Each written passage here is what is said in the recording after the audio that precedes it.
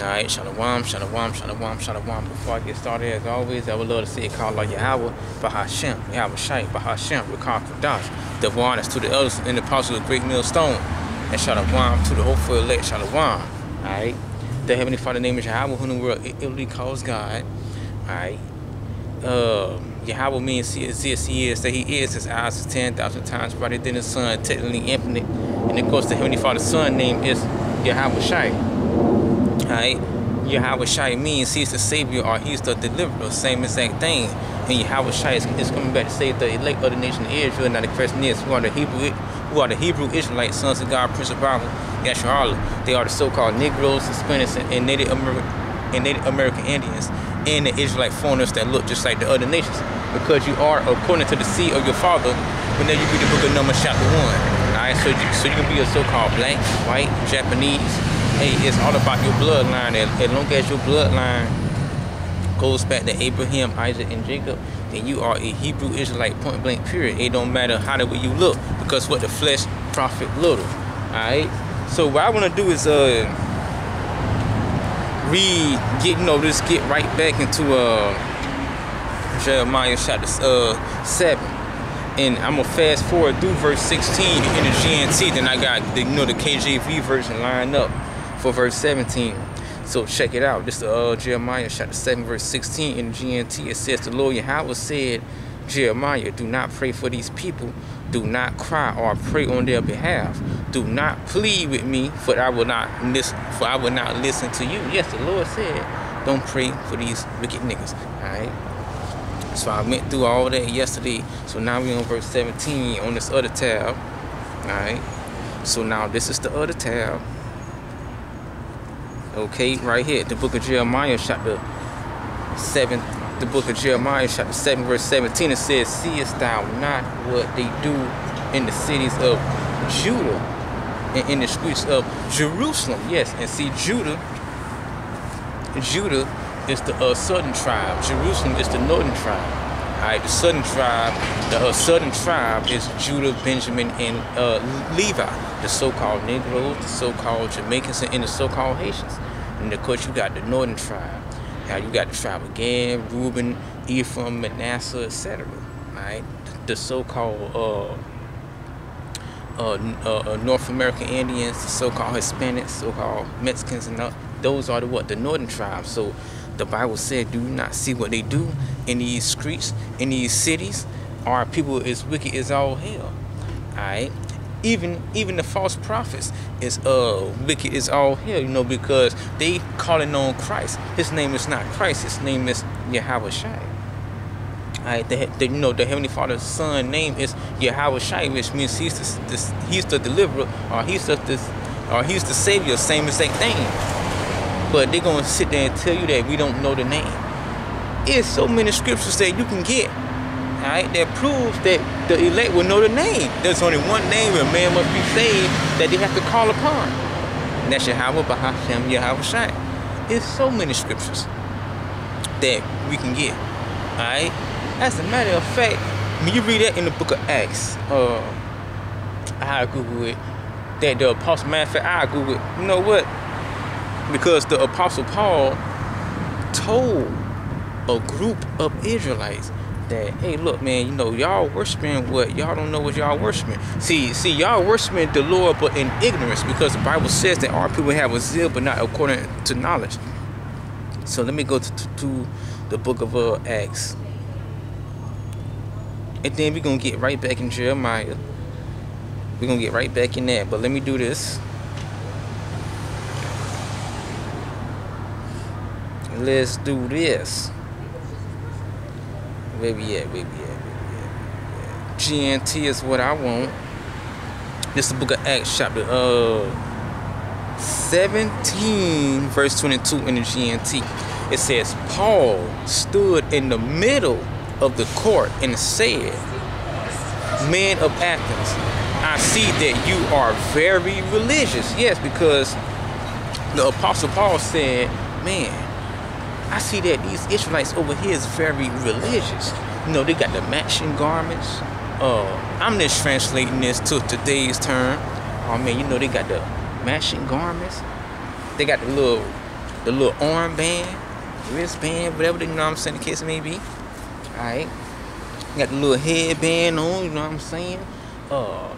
Damn, man, your garment cost you $500, you know what I'm saying? Somebody making merchandise of this truth, okay? So the Apostle Paul was saying that these Israelites was very religious, which, again, they have a zeal, but not according to knowledge, because I'm going to break it down some more. Alright, but let me read the next scripture before I make that statement. Let me read this before I make that statement. But I want to get it in a different version like I always do.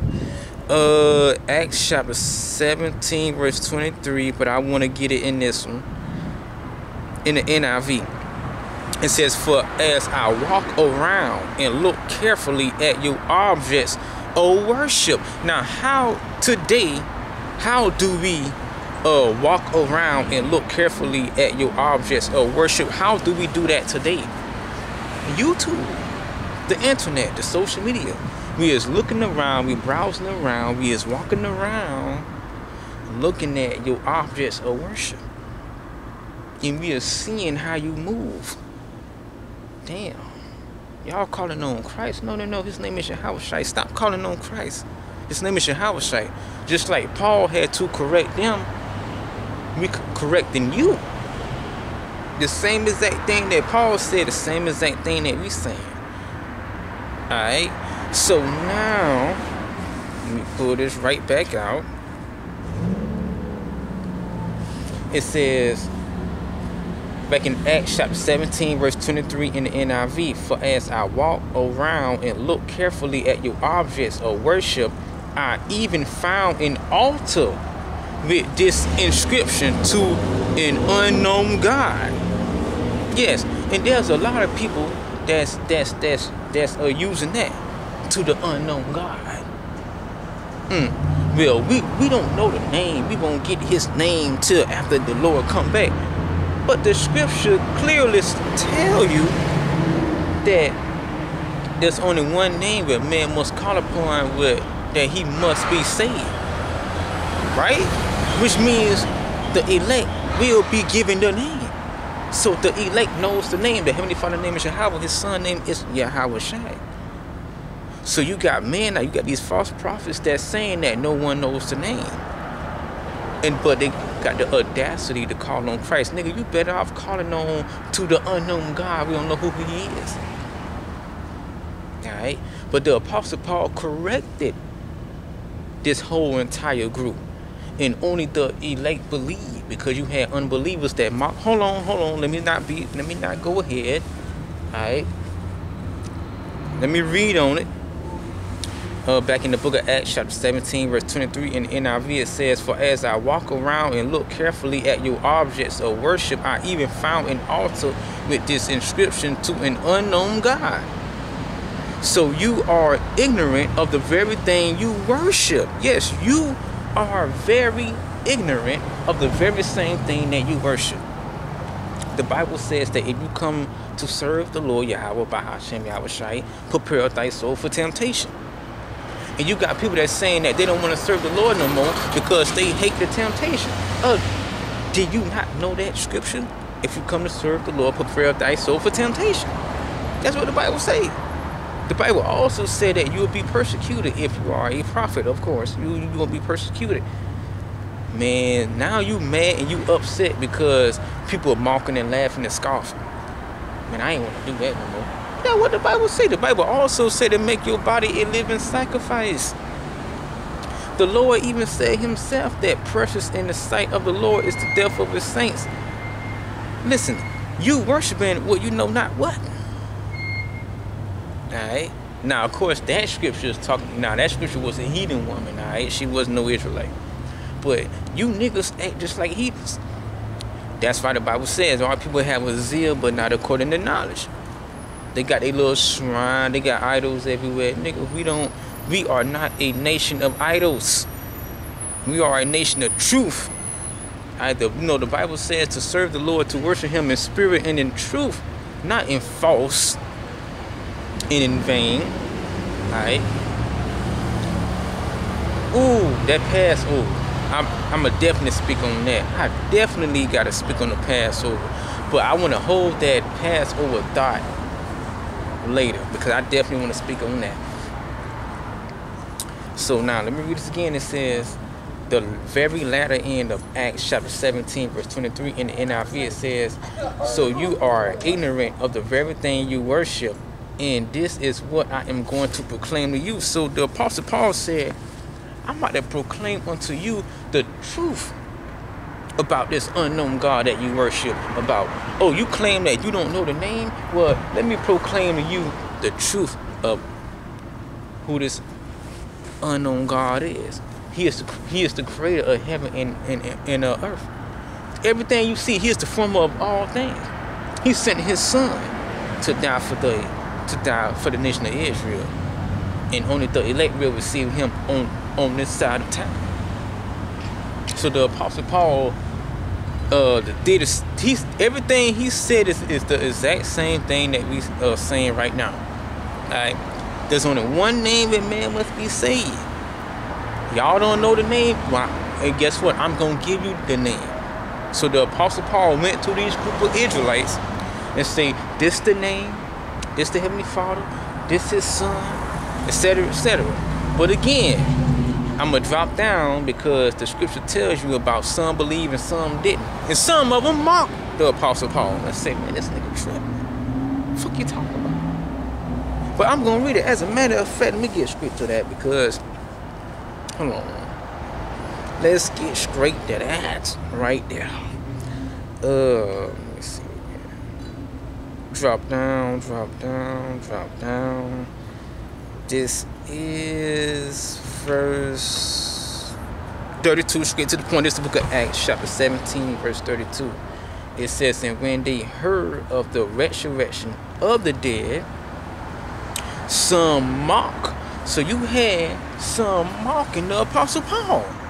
Again, I'm about to read it again. Hold on, type this up so you won't follow. It says, back in Acts chapter 17, verse 32, and when they heard of the resurrection of the dead, some mock, and others said, we will hear thee again of this matter. So you had the unbelievers that was mocking the Apostle Paul. The same thing that they do to us today.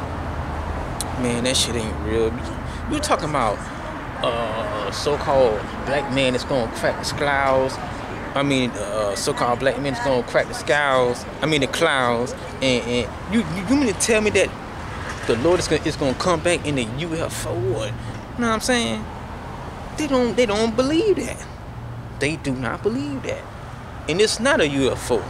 It's a chariot. Get it right. A chariot is a vehicle. Yes, Yahawashi is coming back in a heavenly vehicle. People don't even believe that. That's going to be bigger than the earth. Get that shit out of here. Yes, the Lord's going to come in a vehicle that's bigger than the earth. That's why the Bible says that all eyes shall see him. I don't believe that shit. So when the Apostle Paul went to these group of Israelites that had a zeal but not according to knowledge, you had niggas in the midst, gorillas in the midst, mocking the Apostle Paul. The same thing that they do us. We telling you the name, but you don't believe it. Nigga, don't nobody know the name, nigga. That's a title. No, that's the name. If you can break it down in the Hebrew tongue, that's the name. Yah means he. Yahawashi means savior or deliverer. Yahawashi. There's only one Yahawashi, Hamashiach. Come on, man. And of course, remember what I read, and I'm going to read it again. You actually have believers. Alright, check this out. The book of Acts, chapter 17, verse 32. And when they heard of the resurrection of the dead, some mocked, and others said, we will hear thee again of this matter. Yes, because you had the believers that said, hey, man, I believe in that, man. Hey, the Apostle Paul is right. He's speaking truth about Yahawah, bahasham, Yahawashi. The same thing that we're doing today. There's nothing new under the sun. We're doing the same exact thing that our forefathers did, man. Alright? Excuse me. We doing the same exact thing. We telling you about the resurrection of Yahawashi. We telling you about the Lord is gonna come back. He gonna crack them clouds. How the way people love the sky. I mean, how the way people love to say. You mean to tell me, black man is gonna crack the sky? But you mean to tell me you believe that a so-called white man can come through the sky? Niggas believe that, but Charleston White, he believed that. He said that his savior is the devil. No. Our savior, alright, which the Lord is only dealing with he ain't dealing with no nigga. The Lord is gonna kill and destroy Charleston White. Alright, the Lord is dealing with the elect of the nation of Israel. If you is not of the elect, you might as well say goodbye.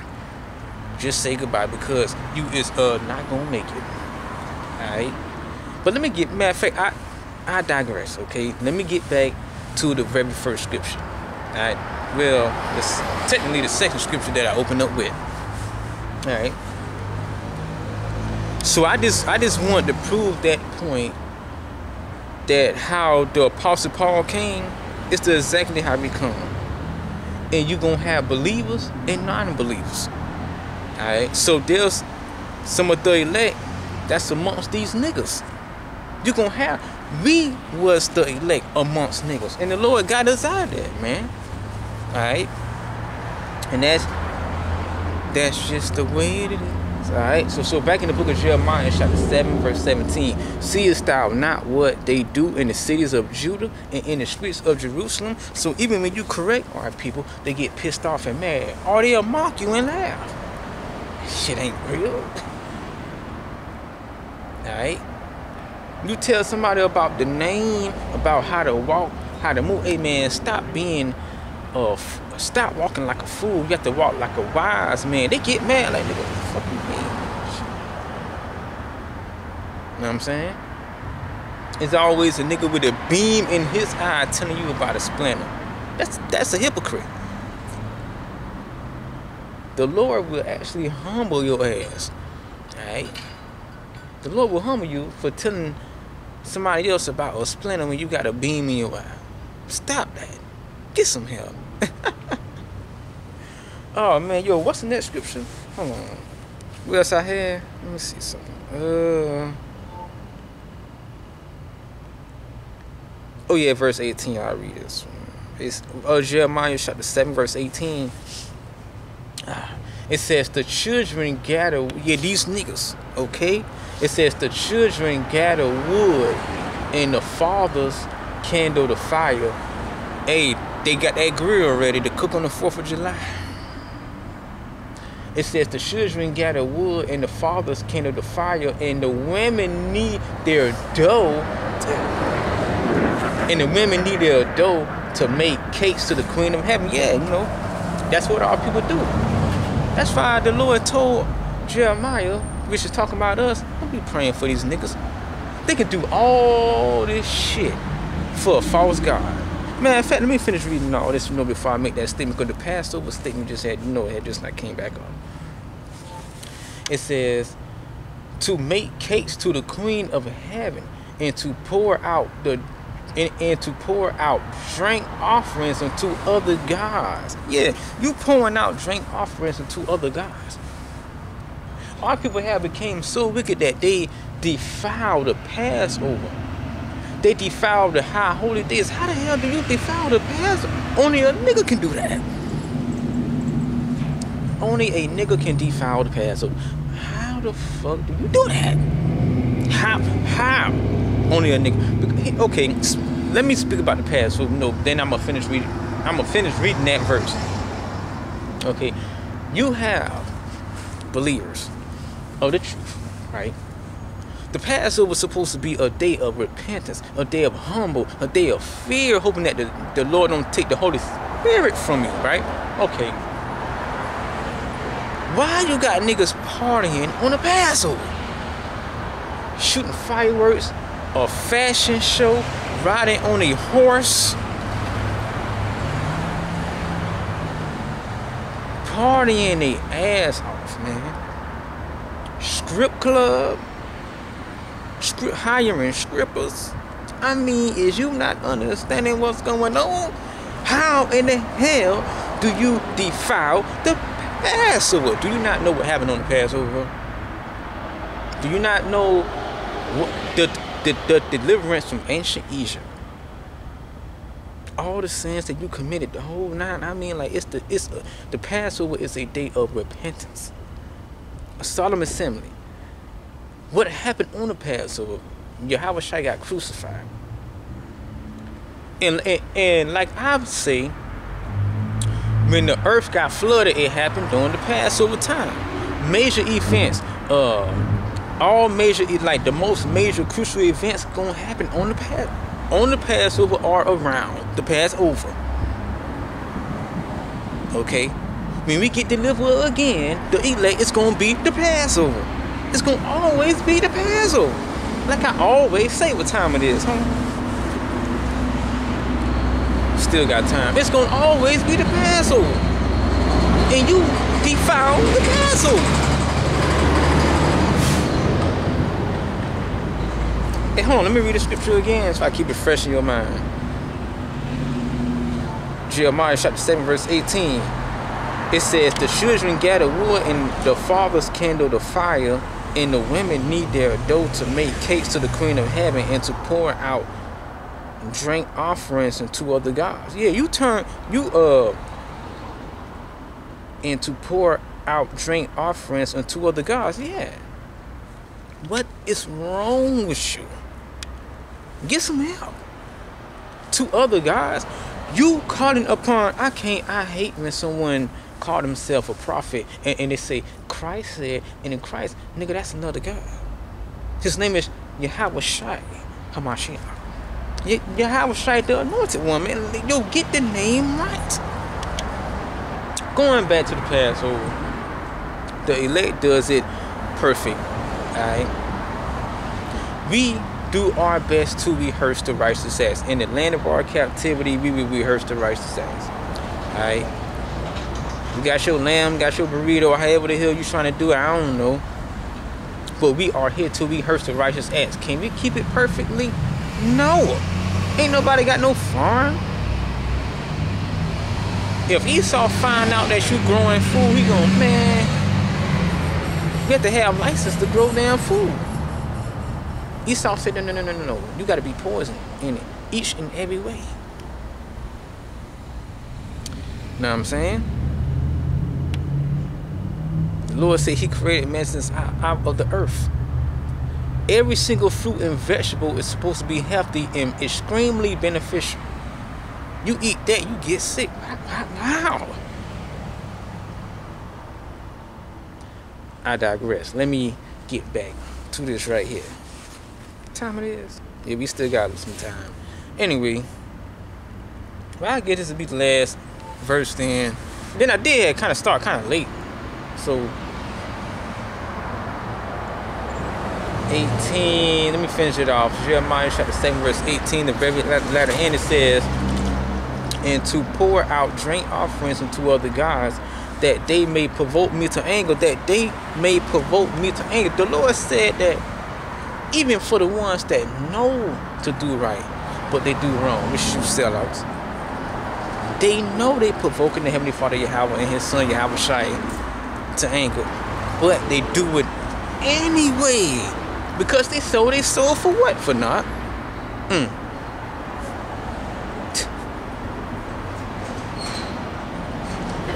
Y'all turn a day where Yahawashi was put on the cross, who died for your sin, and you party on that day?